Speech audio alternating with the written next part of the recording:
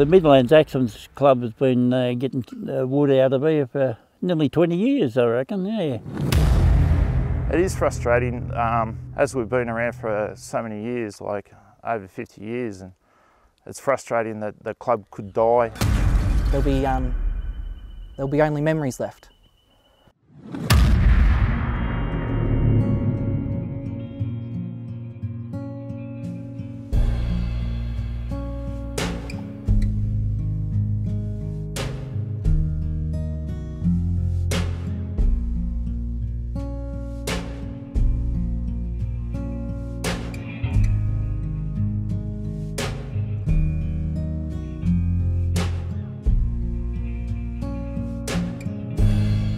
The club was established back in 1970.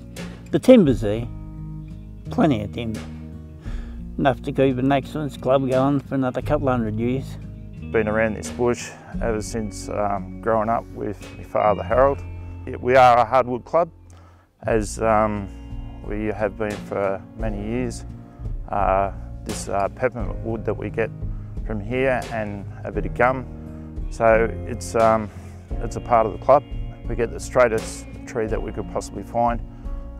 If we think that that tree has got not enough logs in it to run an event, we don't take that tree, we leave that tree behind.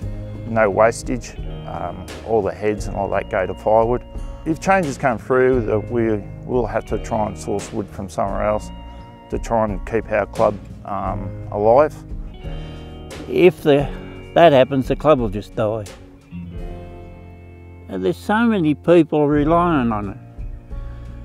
We do a fair few chops around this area for charity. It could be a fire brigade or it could be the hospital. Not too long ago at our Greendale Australia Day wood chop, we had a wood chopper that donated all of his first prize winnings to the CFA that were there, just straight up. It's about the community for us. It's not about coming in and destroying the land and making a mess. It's bringing communities together. It's about everyone.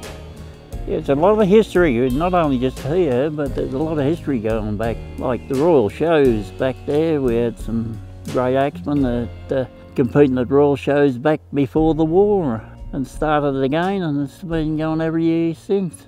The great-grandson, yeah, you often wonder if you're going to live long enough to see him chop or, yeah.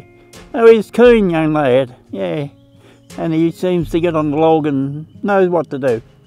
It's good to see younger ones come along and achieve all those that you've sort of achieved.